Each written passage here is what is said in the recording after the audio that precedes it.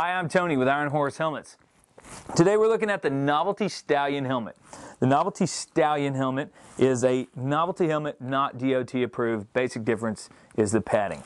Due to the less padding built into the Novelty helmet, makes them ultra light. This helmet only weighs 15.5 ounces. The reason they call it a Stallion, maybe an Italian guy designed it, I don't know. We hadn't figured out why they call it a Stallion, but the basic structure of the helmet is that it is a polo in the front and an eagle in the back, kind of like a mullet. You know, you got your business in the front, party in the back, I don't know, who knows.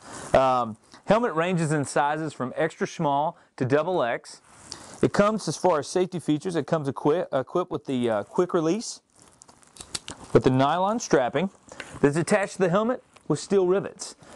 Very streamlined, very light, and again, not DOT approved. However, very nice helmet. Pick one up today.